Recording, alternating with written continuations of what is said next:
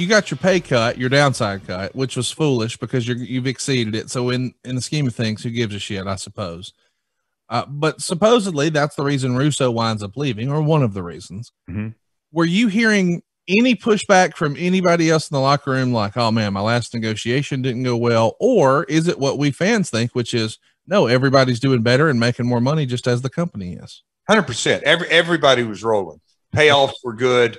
And then, there were some paydays and house show runs during the summer, and we're going to get to that. But I knew something was up from the day they cut my, downside down. And so for the next calendar year, financing part of my career was a huge issue.